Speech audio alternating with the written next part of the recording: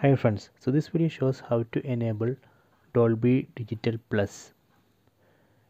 So in Amazon Fire TV Stick, go to settings, then select display and sound, then select audio,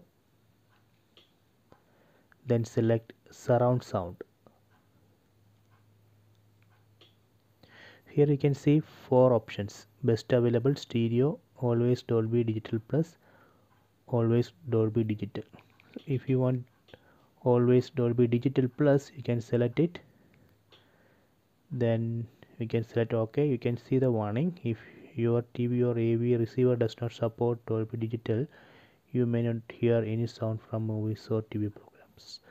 Okay, so now I have enabled always Dolby Digital Plus. So if you want to change it, you can change it.